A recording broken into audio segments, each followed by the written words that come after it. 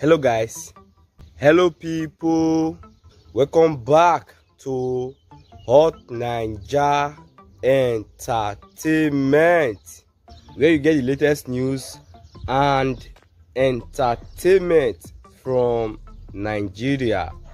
Please consider to subscribe and put on your notification bell. God bless you as you do so, and God bless my subscribers as well. So guys, without wasting much time guys, we are declaring Nnamdi Kanu, the leader of IPOB and E.s.n, wanted for the killings, destructions of property of northerners residing on and undertaking their lawful businesses in the southeastern part of Nigeria. We of the Northern Consensus Movement, NCM, an amalgamation of more than 75 organizations of northern extraction, have taken it upon ourselves as active and responsible citizens of this country, Nigeria, to state in clear, unequivocal terms and without any form of ambiguity that 1. We believe Nigeria is a democratic nation under a democratically elected government. 2. We call on all countries of the world to respect our sovereignty as a nation. 3. That Nnamdi Kanu, the leader of IPOB, is the man and brain behind the killings and destructions of properties belonging to innocent northerners residing in southeastern Nigeria, carrying out their legitimate businesses using his proscribed terrorist organization, IPOB/E.s.n. You are all aware that Nnamdi Kanu jumped bail while facing traceable charges against the Nigerian state. Northern Consensus Movement, in collaboration with these organizations, are hereby declaring Nnamdi Kanu, the spiritual leader of IPOB and E.s.n, wanted for crimes against humanity and for instigating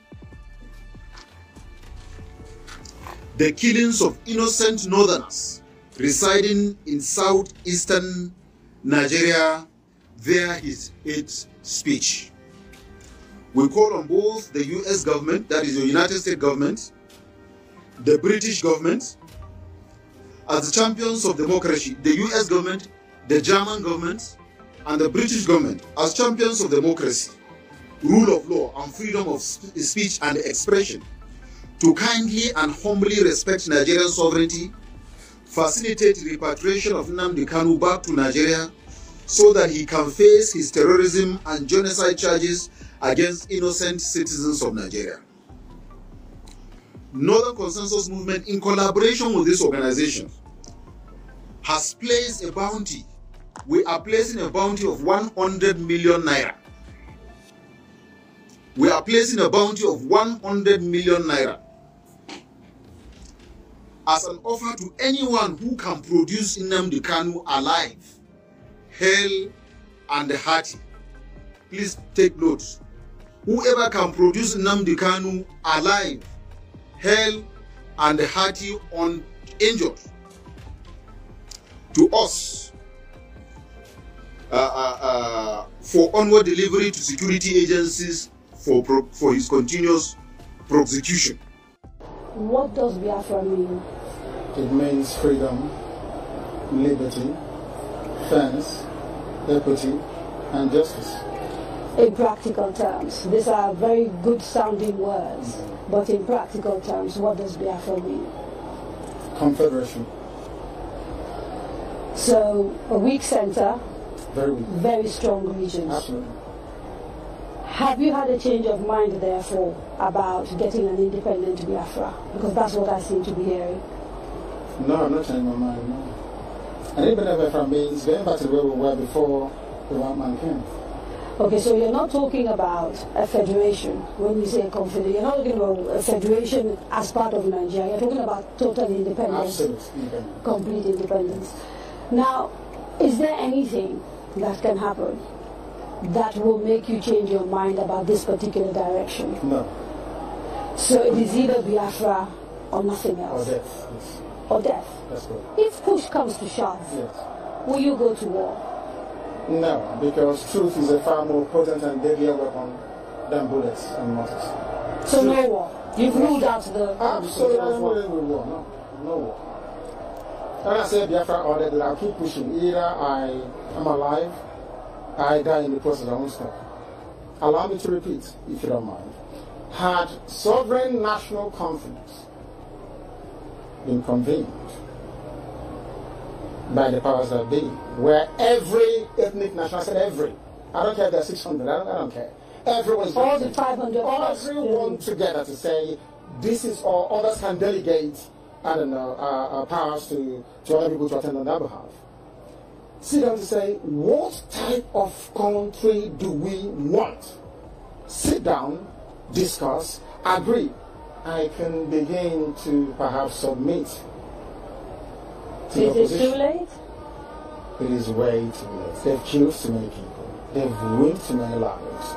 They've wasted too many souls. How do we bring those people back?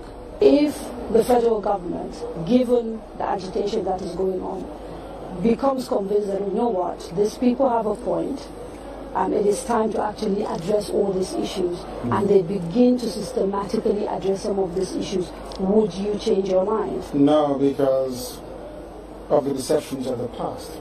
No trust? No trust. Aburi was there, it was negotiated. Nothing happened. 1968, if I recall. And the confab report, what became of it? How about the 3 R's? Reconciliation, reconstruction, and heaven knows what else. What became of them? Nothing. Calabar Seaport is not working. Can you tell me why it's not working? It's a seaport used by the colonial masters. Why is it not working today? How about Iguacha Seaport? Why is it not being used? Well, why not worry? Why must we allow only Lagos to function as a viable seaport? In England, where I used to live, you had Liverpool, you had the Southern Portsmouth, Southampton, everywhere. You had harbors and ports. So why must you have only one? I've heard people say these are very valid arguments, and that these are things that are to do with bad governance. So the average Biafran, to use your phrase, or Igbo man in the Igbo, is facing poverty much in the same way that the average guy in Yobe State is facing poverty. And so these are issues of governance. You don't agree with that? I agree completely. Okay. So if that is it, why isn't the agitation about tackling the problem, which is ensuring good governance, perhaps starting from locally? Because part of the allegations against you is that you don't confront your political leaders in the East, and you'd like to blame Abuja for everything. Because the way I would want to solve a problem is not how a Fulani man wants to solve it. You really believe this is an ethnic thing, and the approach is different? No, the approach is different. No, it's not ethnic. It is more to do with value system. Right. The way you may want to solve a problem could be markedly different from how I do mine. What is the geographical makeup of Biafra, as far as you are concerned? This Biafra that you want. So, for example, if we're doing a referendum, where will that referendum take place? Is it only the 5? No. It's okay. It's on, which is River State, Bayelsa, Delta, Anambra, Imo, Enugu, Ebonyi, Cross River. Akwa Ibom? Akwa Ibom, of course. Right. Those are the coastal. Basically. Bayelsa? Yes. Southeast and South without Edo State. Without Edo State. That's correct. And then including Igede, Idoma. Right, the Benues. So That's the correct. Igalas and part of the Kogi State, right? Nyesom Wike, the governor of Anambra, the governor of River State, made a statement, I think it was yesterday or the day before yesterday, and said, you should not be including River State and the people. I can decide for Biafrans. They have to go and vote and convince the whole world that they want Biafra. It's not for instance, it's only one man, one vote.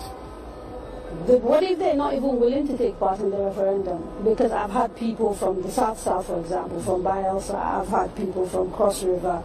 I think there's a famous actress, Kate Henshaw, for example, wrote a long piece about why people of the South don't want to be dragged into a place called Biafra. You're saying, regardless of what they say, you want a referendum in those parts? Because I know the majority of the people want a referendum. I was in Igbo yesterday. How do you know? I was there yesterday. I was in Igbo yesterday. You called Port Harcourt. I was there yesterday. I should have been there to see what happened. Now, they would like to see me. I'm sure you know that. It's all over the place. They're very happy to see me. I bet Kate Henshaw wouldn't get such reception. Why should to go to Igbo? She's a big, popular Nollywood actress. I wouldn't necessarily... I'm telling you, if I go to her village, people will turn out to see me, man, turn out to see her. Thank you for watching that video, and guys, before you leave, don't forget to subscribe. See you guys in my next video.